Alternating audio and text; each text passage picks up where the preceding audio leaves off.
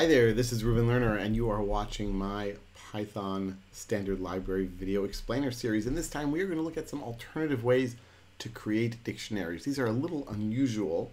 You might need them on occasion. So I can say t equals A1, B2, C3, of course. I can create a dictionary whenever I want in this way. And this is one of the standard ways to create it, of course, perhaps the most standard way. Let's say that I want E to point to refer to that dictionary. So I can just say E equals D. And now E and D, or D and E, are two names that refer to exactly the same dictionary. So changes to D will be reflected in E and vice versa. So if I say what's D, what's E, that's fine. If I say E of, let's say, X equals 100, well now E has changed, but so has D, because once again, they are exactly the same. If I say D is E, sure enough, they're two names that are pointing to exactly the same object.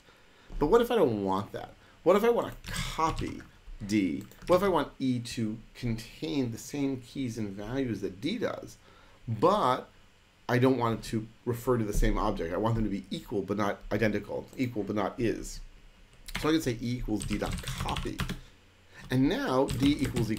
Yes, they are equal. But if I say E of X equals 100, well, D of X equals 100, so I've changed D, but I've not changed E. No longer are D and E equal. All right. Also, when I first do that copy, we can double check, are they the same? D is E, and it'll say no, they are not the same object in memory. They might have the equal values, but they're not the same object. So this is one way that you can create a new dictionary based on an old one pretty easily. Right? The other alternative way to create a dictionary, and I've actually needed this on a few occasions, is a really cool method. It's actually a class method. Typically, we don't use class methods to create dictionaries or other types in Python. Right? If I want to create a dictionary, I'm going to use curly braces, or I'll use the dict type as a function. I can say, dict of A equals 1, B equals 2, C equals 3, and that's going to create a dictionary for me also. But this is a little different. I'm going to say dict.fromkeys.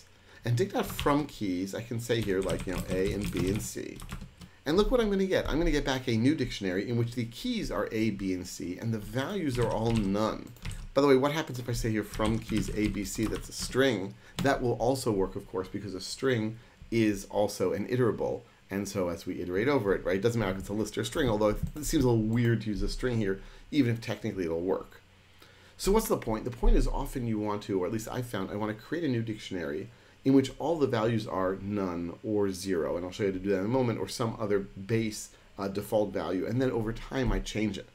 For example, I can say here from keys ABC, comma 0, and now what's going to happen? I'm going to get the value 0 as the value there for each of the keys. So you can sort of start off a scoreboard this way. It's sort of kind of like a default dict, less flexible in that the keys are clearly defined when the dictionary is created. But the values are there as defaults.